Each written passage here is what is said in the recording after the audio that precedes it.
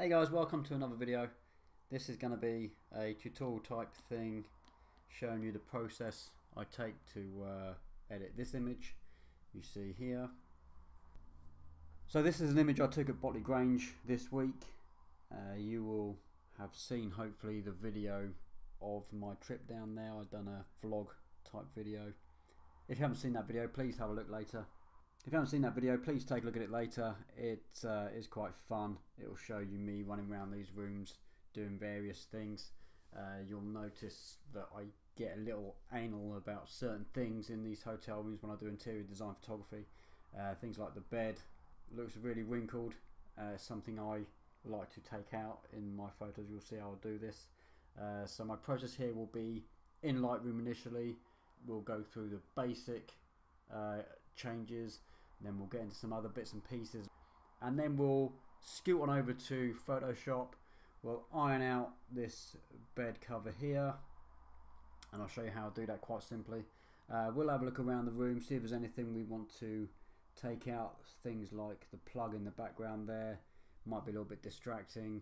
We might crop in to get rid of this bit down the bottom here. Not too sure, that might have to stay there because we want to get the bed in as much as possible. There might be other things like bits and pieces that were on the lens, like you see just here. We're going to want to take that out as well. We might do simple things like that. Here in Lightroom we've got a pretty decent tool, spot removal tool here. So yeah, let's get into this. So the first thing I'm going to do is come down to my basics palette. If you don't see it open, just click it like that, it will come open. And here we're going to select an area that we want to come out to be white, like that. Now let me just tell you what these red areas are here. If you come up to the histogram, open up the histogram, you've got these little things in the corners. I like to have these turned on sometimes. If you turn it off, that'll go there. What it's showing me is areas that are clipped. They're areas that are whiter than white, means there's no detail in that area at all. We're going to sort that out in a second. I've also got this one clipped. Doesn't show anything because what that would show is if there's any areas that are clipped black or too black or have no detail because they're too dark, they will show up blue. So if, for instance, I turned this right down, you'll see this area down here. There's some blue bits down there. That's what that's going to do. So we're going to leave them on for the time being. I like to see areas that are clipped. So here we go. We're going to come back to our basics palette. And it's given us a really good flat image from the white balance, which is what we want to start with. That's fine. I'm going to add just a teeny bit, maybe go on the blue side and add a tint there. Okay, so what I'm trying to do is keep the white in the sheets, but I want to make sure that I get a nice colour. So that's what we're going to go for there. So here we're going to bring the shadows up. Just about there. I'm not going to go too far. If you watch any of my landscape videos, you'll notice sometimes I'll bring the shadows right up like that. I'm not going to do that here. I'm just going to go to about there. Highlights we're going to bring down. And you're going to see those red spots start to disappear. They're not going to disappear completely, or maybe they will. There we go. Those lights were quite bright in there. But I'm going to bring the exposure of the whole image down just slightly. So we're going to lose all those red parts are going to go. If I do that, you'll see there's no red parts in there at all. That's brilliant. Whites I'm going to bring back up slightly, but only ever so slightly, because I don't want to bring those red parts back in. And the blacks we're going to bring down. Now you see it's going to start going blue there. We don't want to go that far, so we are going to come to about there. You can hold down Alt as well, the Alt key, and use that. Helps you a bit better. I'm going to go to about there. I'm not too worried because, to be fair, I'm probably going to crop that side of the image slightly. I might want to get rid of that. And this light up here doesn't do anything for the image. I'm probably going to crop in slightly there. So let's add a little bit of clarity. Vibrance we're going to shoot straight up a bit to about there. That's quite nice. What I'm going to do in a minute, I'm going to get rid of this blue coming in from underneath the curtains. Add a little bit of saturation. The reason why the curtains are closed, you can see it's daytime. The reason why the curtains are closed is because I don't really like to shoot midday. I prefer to shoot when it's darker so I don't have to have the curtains closed. Or if I do have the curtains closed, you won't get such a bright light coming through like this. Unfortunately, I was a bit constrained on the day. I didn't have the time to wait around to the evening. It's obviously a hotel, it's a working hotel, these rooms were booked out. You're not always going to have the luxury of time, so you have to compensate and work around that, which is what I've done. If I left those windows open, I'd probably have to bracket an exposure to dial down and show what's outside. However, outside these windows wasn't particularly nice. It is a nice building, but they have like a concrete trellis type thing outside, and it wouldn't have looked very nice. In fact, outside this window it's just another wall, not very pretty at all, so wouldn't have been nice. So I've closed the curtains. So, okay, so let's crop this image. For now I'm going to crop, I'm going to make sure that's locked because I want to keep the ratio, and I'm just going to come down there. Now I don't want to keep too much of the ceiling. Actually, I want to keep more of the bed in, so I'm actually going to come in to about there. I like this sofa. This sofa's quite nice. So now we are at a point where we can now carry on. I want to come into the point curve. I'm going to add a medium contrast there, which means if I come back up to here, I can increase or decrease the global contrast some more. I like it just to be quite punchy. That's quite nice. And exposure, I'm just going to bring up again ever so slightly. In fact, the shadows I'm going to bring up a little bit more. I want to see a bit more detail down here. Okay, now like I said, I want to get rid of some of the blues. So if we come to saturation palette, we're going to move the blues down a bit, and you can see just under the window there, those blues are just starting to disappear ever so slightly. I don't want to do too much of the purples because I like the magenta in the picture, and this being purple here, I don't want to lose saturation in that. Luminance, I'm going to push the blues up a little bit more, and you see again it just starting to go. That's fine. The biggest problem we have here is because there was quite a bit of blue in the ceiling and where the lights are, we're now starting to get clipping again. That's fine. We'll just come back up and we're just going to bring the exposure down to there. I'm going to push the shadows a bit further, and that's okay. Don't mind that too much. Okay, sharpening. I always sharpen my images. I'm going to sharpen to about 70. I'm going to hold down Alt and add a mask to that, so I can see what that mask's doing. It means that anywhere that's white, which is the edges, and anything that's got texture, will be sharpened. The wall, like over the back here, won't be sharpened at all because it's completely black. So that's what we want. We have this little bit of dust, bit of sensor dust up there, so we're just going to pop. That should do that. So have a quick look around, see if there's any other bits of sensor dust anywhere. We seem to be okay there. Right, I'm going to go right down the bottom. We're going to remove chromatic aberration and enable profile correction to find the lens I was using, which was a tan one. It was a 10 to 24. Okay, and let's have a look at the levels. Let's see if we can get anything different. I don't think that does too much. Try auto. Actually, auto was better, I think. Yeah, the bed's slightly straighter. Okay, and we've got a nice lines through there. The TV and everything looks okay. Okay, let's bring the whites down a bit.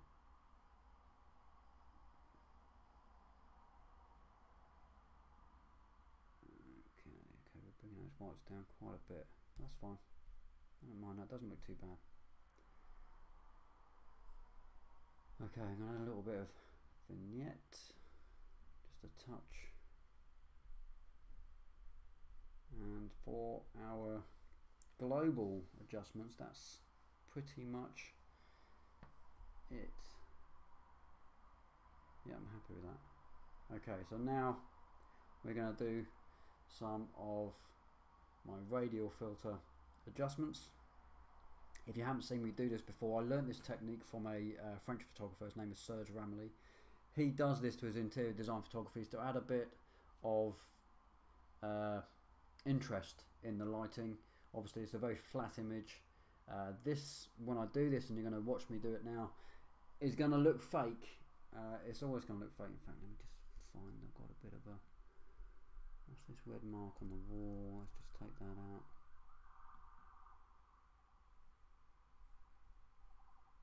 Okay, that's better. I just notice these things. When I see them, it bugs me. So we're going to come to the radial filter, and I'm going to do a few bits and pieces here. You may not like this, guys. It's something I do. I like it. Adds interest to my pictures. In fact, it's different, and you may not like it, but go away from the image, come back and look at it without seeing me having done it, and honestly you will see that it adds so much depth to the lighting in this bedroom, and in fact in any room. I've done this to many pictures, and people don't realise I've done it. They never see it, so it's something that, having not seen it being done, it's just good. It just really helps. And I'm just adding little bits of interest here and there. In fact, that one's a bit too bright. If it's too bright, just bring it back down. And I'm going to add one on the wall at the back here. Bring that down. I'll show you before and after in a second. You'll see what I mean. It's just it's really good technique of adding lighting interest to any room, really. It doesn't have to be a bedroom, it can be any room.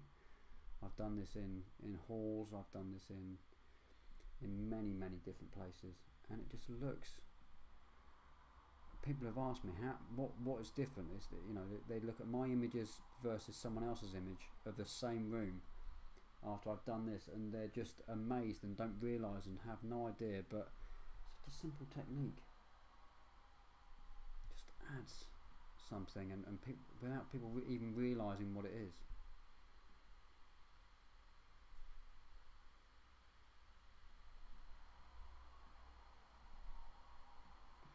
That wall there,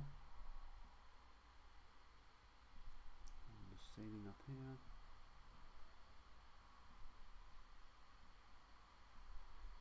In a second I'll show you a few other pictures I've done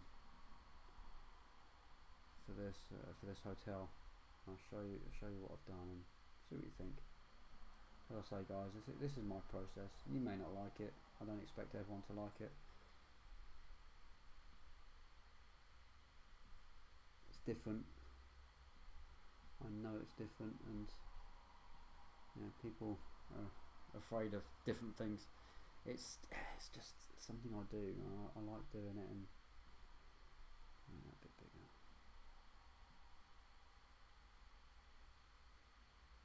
We don't really need one on the side of the bed there, but hey ho, I'm leaving it. This is good. Add this one to there. And one on the side here.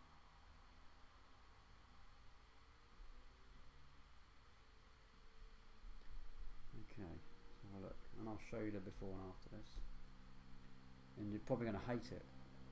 When I first started doing this, it looks so strange, but trust me, if you're looking to get into interior design photography and you want to sell your images, these images will always look better than someone else's image that's flat, has no lighting differentiation in the picture. It looks weird like this, but leave it on, go away, pause this video now, come back and just look at the image as it is now, and honestly, it is what it is. I'm going to add another one down here actually. Let's check that. Not you. You.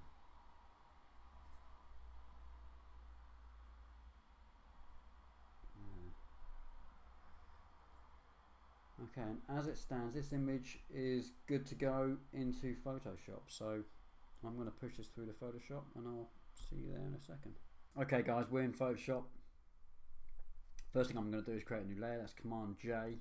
or you can drag this down to here and that will add a new layer as well. On the top layer, first thing I'm going to do is go around the entire image and look for things that may need to be either cropped out or cloned out. Not too sure about the feet down here, it's not too bugging, but let's just take this here.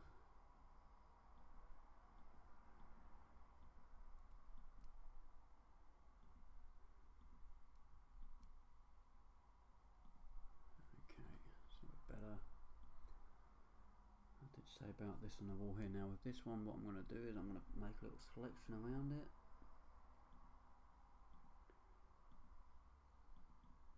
I'm going to grab my patch tool. Loving this at the moment. This is working really well because it takes the textures but leaves the colour. It's brilliant. So if you want to move it, I could have moved it to over there and watch, it will bring everything over. And it doesn't bring the colour, but you do get a little bit here and there, but it's easily done. Let's just go, in fact what I can do is just go back one, so Command Z. So yeah, it doesn't look too bad, but if you ever get any lines, like there's a little bit there, just pull that one way, pull that the other way, you know, it's really easy. I love the patch tool. At the moment I'm going to just sort out a few of these bits and pieces using various tools. I'm going to use this here, take that. In fact, I don't know what I've done there, but okay. Put my opacity up to 100%. For some reason I didn't have it on 100%. Okay, let's use the spot tool. So there are various tools and they all do the same thing, to be fair. It's just what you're comfortable with and what you like to work with. I like to work fast. So here we literally have everything done in a couple of seconds using the healing brush tool or healing spot tool. So right then, so we've got to the point where we're happy with everything. There's nothing else that needs to be cloned out or spot healing tool whatever out. No, everything looks to be just about okay. Normally I'm looking for leads around the back of the TV. Actually, if you watch my video, you'll see that the leads were coming down from the TV, going to a plug behind these curtains here. It was making the curtains do a funny shape, so I took the leads out and placed them behind the TV nice and neatly. So we don't have to do anything with that. In fact, those leads that are just trailing down there, let's have a look at what we do with it. It's probably not necessary, to be fair, but it's going to look worse than what it is. Yeah, in fact we're going to just leave that as it was. I'm not too worried about that, but all the leads for the TV are behind there and I managed to hide them well with the angle of the camera. So again, it's getting everything right in camera first if you can.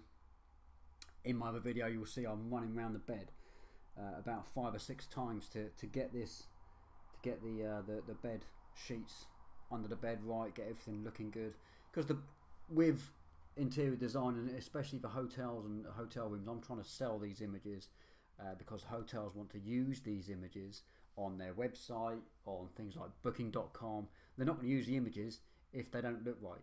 Now the first thing you find when you're looking for a hotel room is, what does the bedroom look like, what does the bed look like, in particular the bed.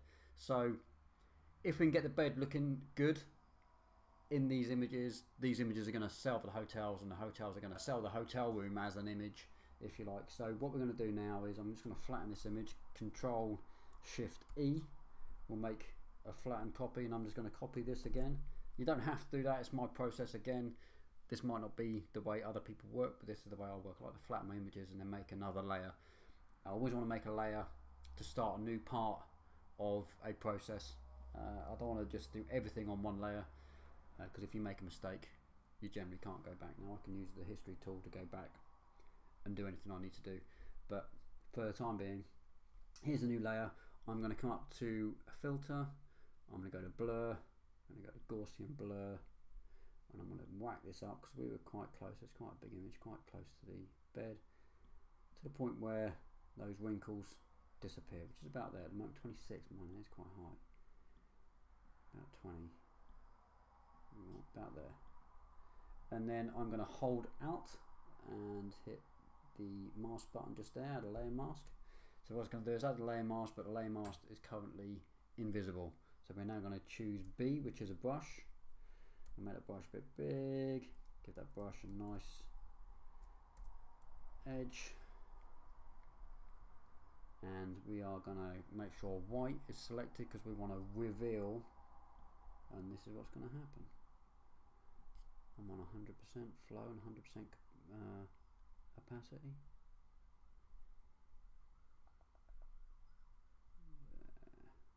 That doesn't look too good at the moment. This is another part that I'm going to say to you, look, it looks fake. Of course it does, because you've seen me do it. Just get the edge of that there. I'm not worried about the rest of it. It doesn't look too bad. I just want to get this white pillow. Yeah. There. Okay. Now that looks stupid. Look, if I turn it off and turn it on, it looks fake. Of course it does, because you've just seen me do it. However, go away, come back and look at this image, tell me that that doesn't look brilliant. Let me just pull that down ever so slightly.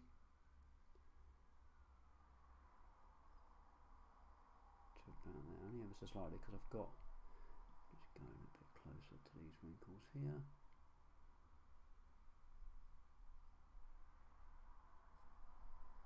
Okay, and if you ever go over an area like this, just take it back, change the colour to black.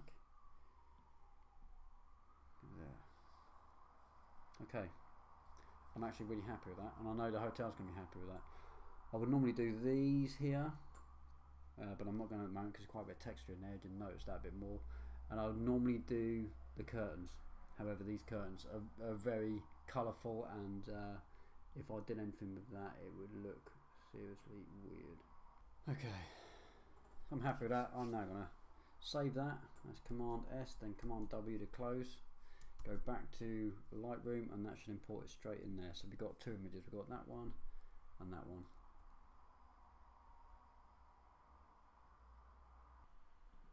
So guys, I hope you enjoyed this tutorial. If you've got any questions, please leave them down below. If you liked the video, please give it a thumbs up. And if you haven't done so already, please subscribe to my channel. I appreciate all your help. And I'll see you in another video. Thanks.